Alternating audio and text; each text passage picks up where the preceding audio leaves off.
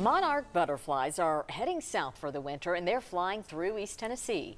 UT Garden says its volunteers, interns, and staff tagged and released 200 of those beautiful orange and black butterflies over the past 3 weeks. They say tagging those monarchs helps measure their population density and their migration pattern.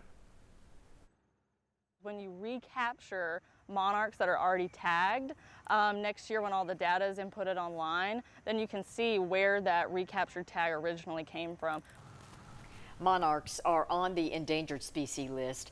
UT Garden says people can help them by not using herbicides and planting pollinators like milkweed.